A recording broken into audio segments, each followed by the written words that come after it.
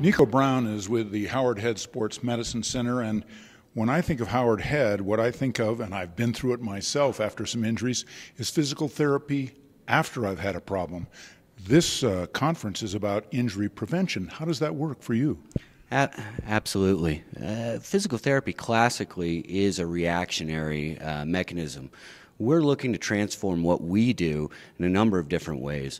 One way we do that is with large employers with our SafeFit musculoskeletal wellness program, where we've decreased the barriers of entry so people can get the care they need before it becomes a more chronic or expensive concern for the employers.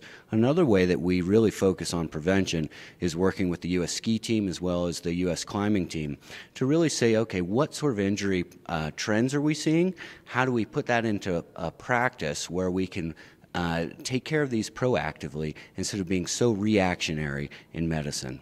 Let's talk about what is often a specific problem for ski racing and general skiing, and that's knee injuries. So what might you do or tell me to do to prepare myself better to potentially avoid that, besides having my bindings adjusted right and skiing sensibly?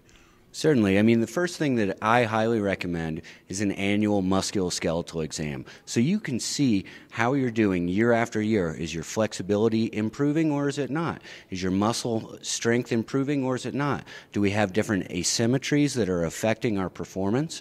And then with that information, you can take and individualize a prevention program that will really not only improve performance, but decrease and mitigate your risk of injury. How does this all tie in with the Steadman Philippon Research Institute and the Steadman Clinic? We think of the Steadman Clinic, that's where you go after you've had the injury.